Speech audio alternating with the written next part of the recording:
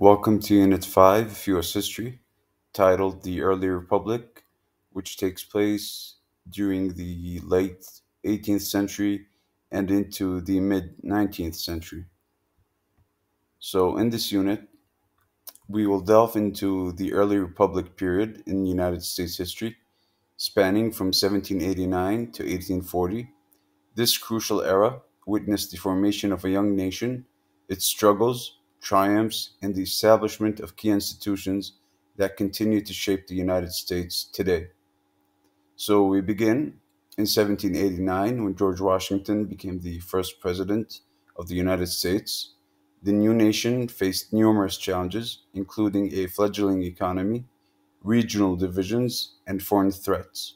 One of the earliest issues was the creation of a stable federal government, the ratification of the Constitution in 1787, and the Bill of Rights in 1791 provided the framework for this government. We will then move on to the Jeffersonian era. Thomas Jefferson's presidency from 1801 to 1809 marked a shift in American politics. The Louisiana Purchase in 1803 doubled the size of the United States and set the stage for westward expansion. However, this expansion raised questions about the spread of slavery and the rights of indigenous peoples. Moving on, we will discuss the War of 1802 and the quote unquote era of good feelings.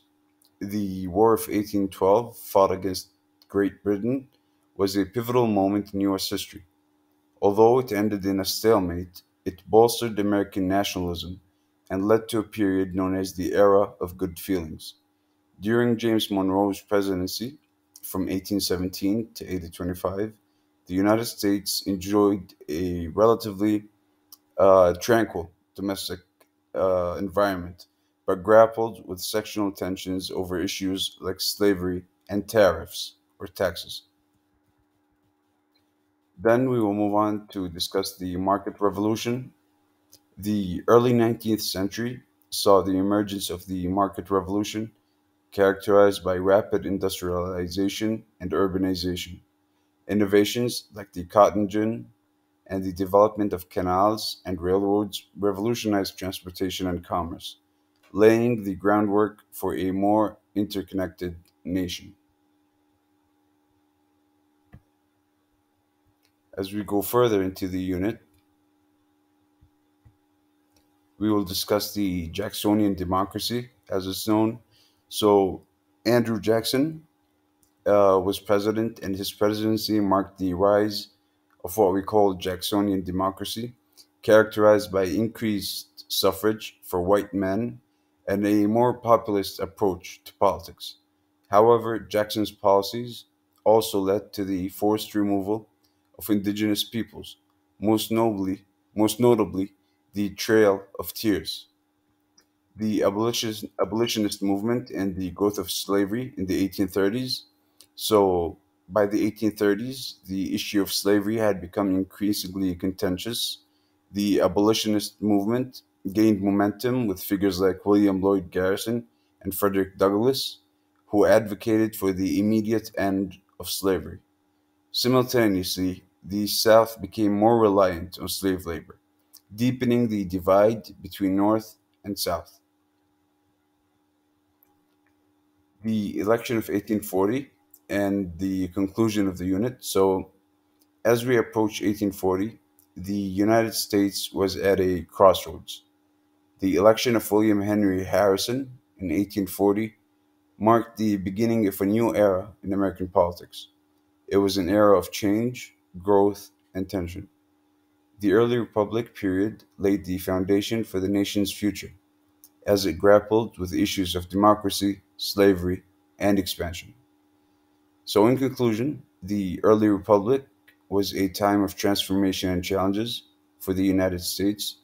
It witnessed the birth of a nation, territorial expansion, the spread of democracy, and the growing divide over slavery.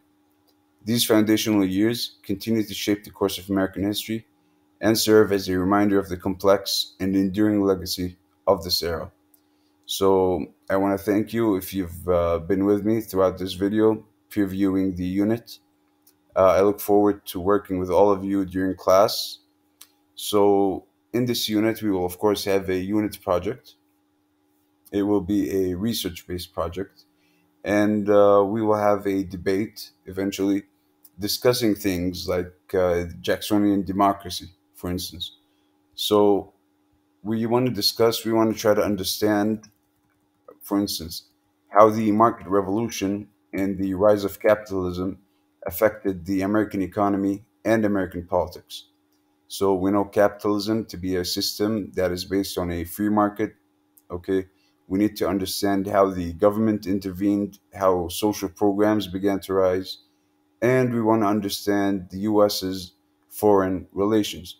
So, as we know today, the US is one of the most powerful, if not the most powerful country in the world, and we have an insight into its complex web of international relations.